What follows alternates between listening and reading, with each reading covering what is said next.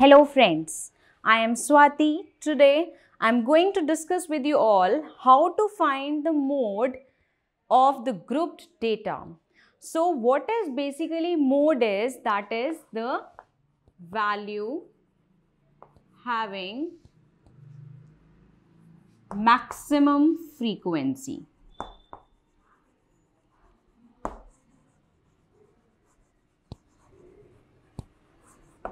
So, to find out the mode, first of all, we have to see which is the maximum frequency here. So, from this, the maximum frequency is 12. And the class interval corresponding to this highest frequency is 60 to 80. So, this is called the model class. The maximum frequency and corresponding to that frequency, whatever is the class interval, that we call it as model class. So to find out the mode, we have the formula that mode is equal to L plus F1 minus F0 divided by 2F1 minus F0 minus F2 into H. So we have to find all these parameters. So first of all, L. L is the lower limit of the model class. We have already find out what is the model class, 60 to 80. So the lower limit is 60. So L here is 60. Now we need to find F1, F0 and F2. F1 is the frequency of the model class. So frequency of the model class is 12. So we have got here F1 as 12. Now F0. F0 is the frequency of the class preceding the model class. So this is the model class and its frequency is 12. So the frequency of the class preceding the model class. So preceding is, you have to go backward. So that frequency is 10. So here I have got F0 as 10.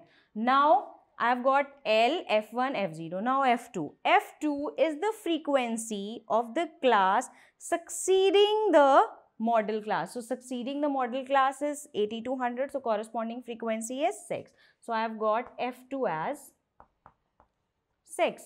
Now H. H is the width of the class interval. So the width of the class interval is upper limit minus lower limit, that is 20 minus 0 is 20. Similarly, here also I am getting 20. So H is 20. Now I have to substitute all the values in the formula and I have to get the mode. So L here is 60 plus F1 is 12, F0 is 10 divided by 2F1. So 2F1 is 12 minus F0 is 10. F2 is 6 into 20.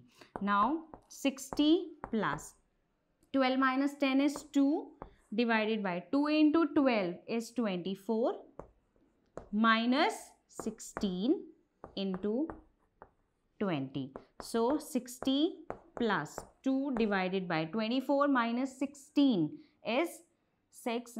24 minus 16 you will get here as 8